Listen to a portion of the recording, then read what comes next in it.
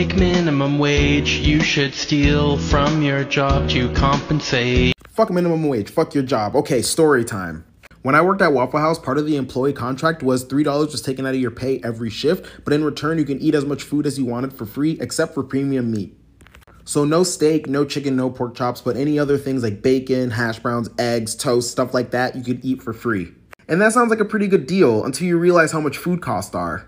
I had become friends with one of the managers and she would tell me the food costs, like how a loaf of bread was a nickel or how they would get like a carton of eggs for a few bucks.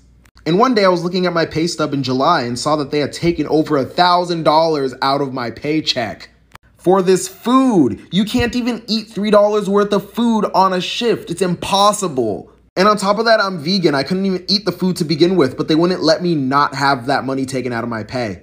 So I said, fuck it. And over the last year of me working there, I gave out thousands of dollars of free food.